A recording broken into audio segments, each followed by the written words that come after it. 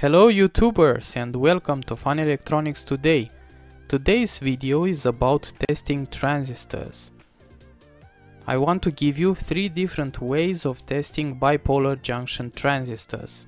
I use these methods almost every day in my daily job as a hardware engineer, and shooting this video is a good opportunity to enrich others and to give something back. So here we are.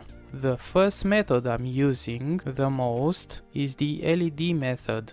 So suppose you don't have a multimeter around, simply grab a 5 to 12 volts voltage source. Connect the plus to the collector.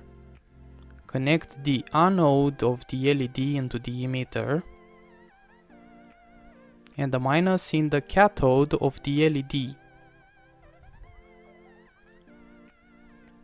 This setup is very quick and you don't need to solder anything.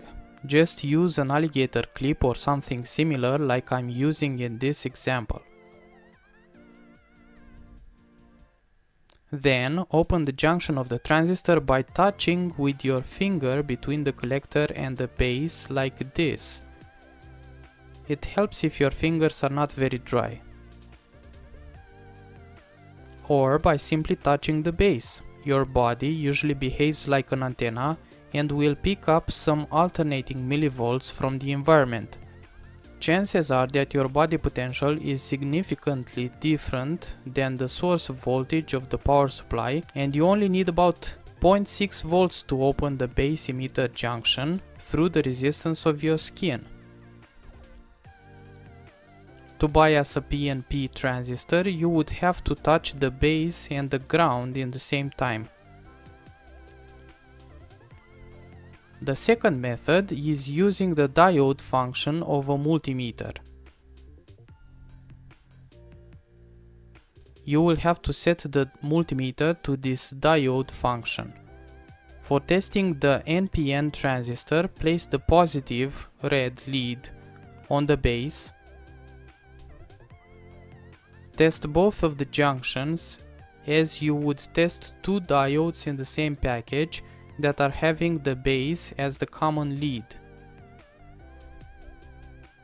For the PNP bipolar transistor, you must place the negative test lead on the base. Then test the inner junctions as you would test diodes.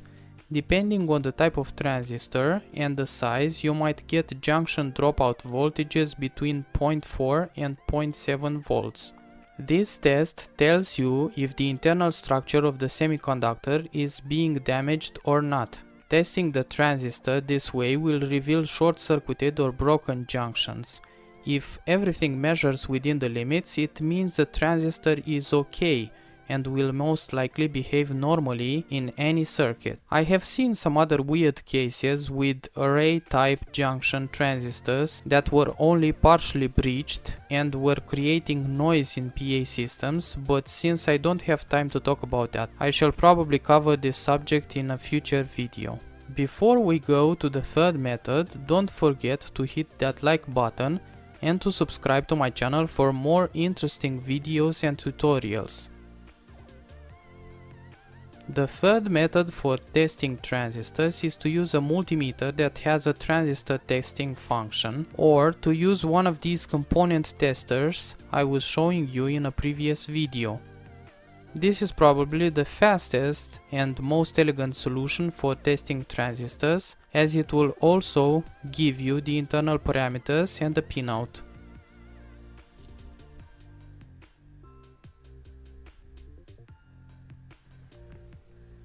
Thank you very much for watching this video, and I'm hoping to see you again on FunElectronicsToday with more videos and more content that will help you have fun while doing your hobby.